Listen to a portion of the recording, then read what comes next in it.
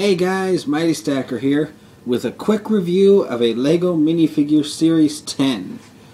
I have no idea what's in here, but I will soon find out as I open it up and build it.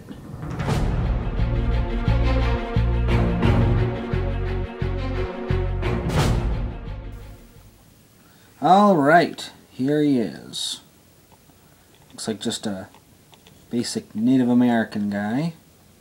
A mohawk and a hatchet.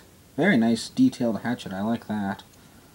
New rubber mohawk up there. I think they might use it for future minifigure series, or they've already used it for past. It's got some printing there on the arm, little tattoo. No back printing though. Different colored legs.